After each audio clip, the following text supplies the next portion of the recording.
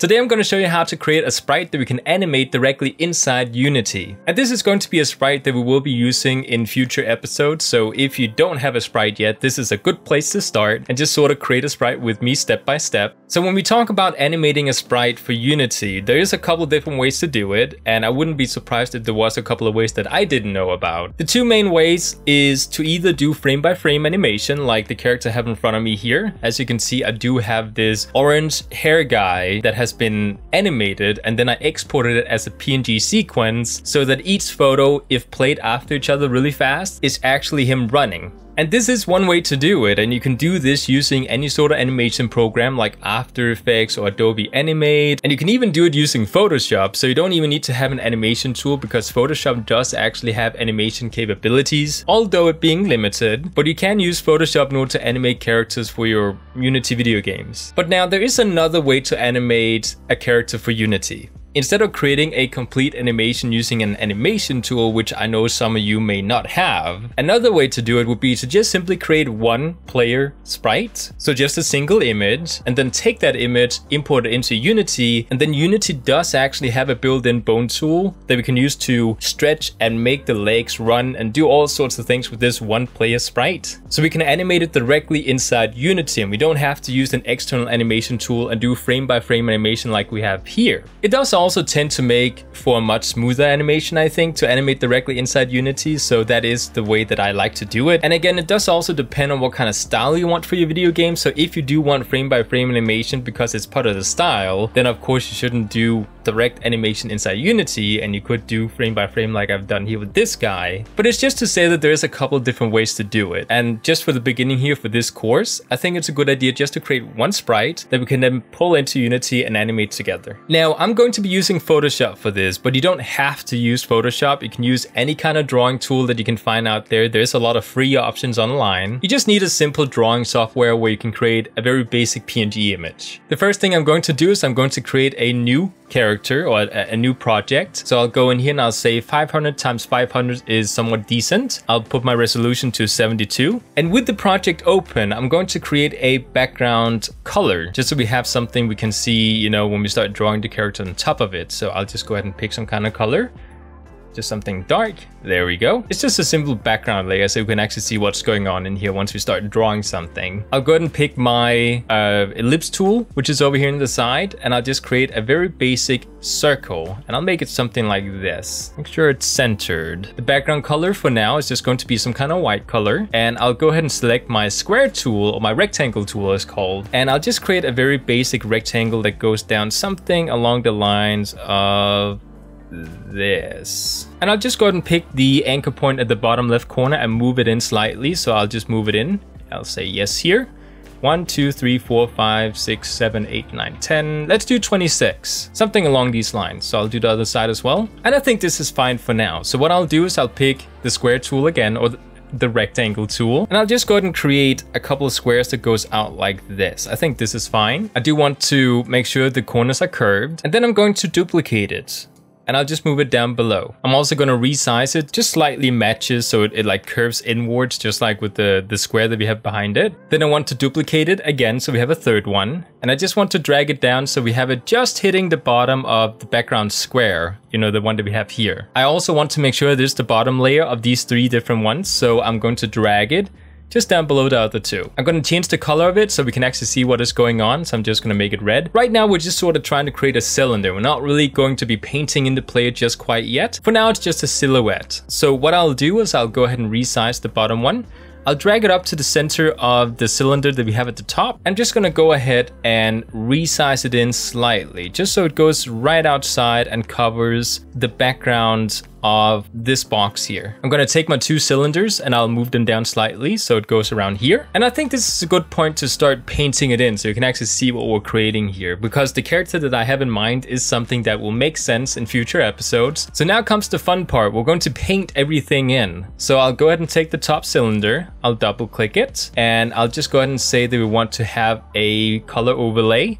I'll make this one into a sort of darkish gray. Something along the lines of 454545. You can kind of see what's on the screen here, so you can just copy the color codes down, so I don't have to repeat everything in here. The inner glow, I'm also going to go ahead and set to something along these lines here. This is actually kind of perfect. Maybe a little bit more. So let's create a small choke at around 20% and a size of 10 pixels. Then with this, I'm going to say okay. I'm going to double click the other rectangle. And I'm going to do the exact same thing. So I'll just take this one off, just like the previous one. And then I'm going to go to the bottom red one that we created. So I'll go in, double click my layer, open up the layer styling again, and I'll do another color overlay. But this time I'm going to make it slightly brighter.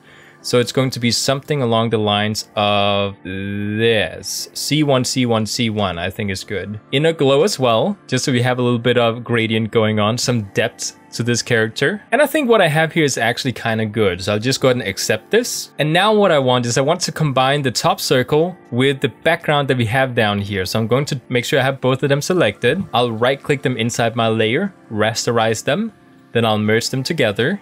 I'll double click it and start adding some styling to this one as well. I'm not going to do a color overlay, but instead I'll do a gradient overlay. So what I'll do is I'll tick this one off. Now right now it does have a default gradient selected. So if I were to click the gradient here, you can see that we have a bunch of presets in here. And I just went down to the oranges. And I don't know if you can tell yet, but we're actually trying to create a light bulb character that is going to be running around. And then in future episodes, it's going to light up the scenes around it. I think for a light bulb, something like this might be good. You know what? I'll pick this one. I'll pick the 6th one in the row. And if you're using Photoshop, just kind of apply the same styling as I have here. Then I'll go to inner glow. I want to make sure we have some kind of, you know, dark glow going around the border. You could argue that maybe we wanted to have a light glow because this is a light bulb, but I think for now let's just go ahead and pick a dark one. I also want to make sure I have a inner shadow, and this one is going to come from the left side over here, and it's going to be something around these lines. Luckily everything has been set up before this episode, so I can just like tick them on and everything is like it's supposed to. So just kind of like copy the styling that I have here and get the same effect that I have. And with this, we actually now have somewhat of a character. I'm just going to go and deselect the background here so we can kind of see how this looks like. The artistic side of making video games is really my weakest point, so I think this is okay for making something that we can use in future episodes. There's going to be a bunch of artists in the comment section telling me that it doesn't make sense, there's shadows on a light bulb, but that's what the character is going to have for now. So with this, I'm going to go ahead and go over to my pen tool, and I'm just going to create a new layer that is going to be on the top for now. And I'll go ahead and create some legs for this character here. So I'll just go ahead and draw them, like free draw them. I'll just go ahead and click, and I'll click somewhere around down here. I'll just make a leg that looks something like this. Now, before we fill in the path, what I'll do is I'll just click my brush tool and make sure that it does look like I want it to. Like right now it is set up like I want it to, because like I said, I set everything up before I started recording. But you want to make sure that the brush stroke is what the leg should look like. So right now, this is what I want it to be. So I'll go back to my pen tool and I'll just go ahead and right click, stroke path, set it to brush.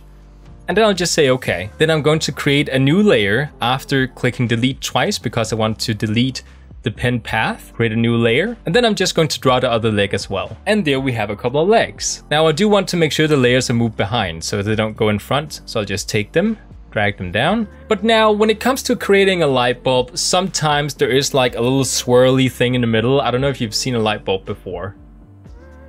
There's like this little thing in there in the center that actually creates the light. So what I'll do is I'll take the pen tool, I'll select the white color, create a new layer, and I'll just try and somehow mimic the swirly thing that you see inside. So it goes up and swirls a couple of times and then it goes down something like that. And again, if you don't get it right the first time, just try a couple of times. I'm sitting here with a mouse. I do have a tablet I could be using for this, but I'm stubborn, so I'll try and do this with my mouse. Once you have a swirly thing, just go ahead and move it down a couple of layers so we have it below here. And then the next thing we're going to do is we're going to create some eyes and some eyebrows. I'll create a small circle, something along the lines of this. Want to make sure it is filled in as a dark grayish color. So what I'll do is I'll go ahead and take this ellipse, I'll duplicate it, I'll move it over to the other side. And then I'm going to take my rectangle tool and I'll just draw something that looks somewhat like an eyebrow. I'll zoom in so I can actually see what I'm doing. And I also want to make sure that it is curved.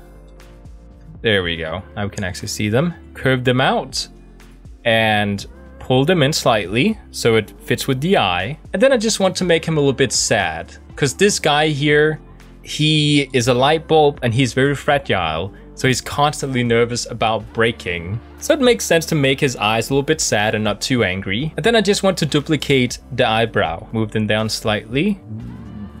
Like this. And I think something like this is perfectly fine. Now, something you should know about Photoshop and Unity is that these two programs are actually pretty compatible with one another. So you could actually save this as a Photoshop file or as something called a PSB file, which is something that is a bit more compatible with Unity. And what it's going to do is once you import it into Unity, it will automatically take all the layers inside your artboard and arrange them as separate sprites, or at least part of the sprite, when you import them into Unity. But now, I know not everyone has Photoshop, and that's what I said at the beginning here. I will be focusing on this tutorial being very friendly towards people who do not have Photoshop. So there is another way to do this that is perfectly fine as well, which is that we're going to take all the limbs and we'll just move them out from the character and just make sure they don't touch the main part of the body, like so, and like so. And what you can do here is you can then export as a PNG image. So go down to export,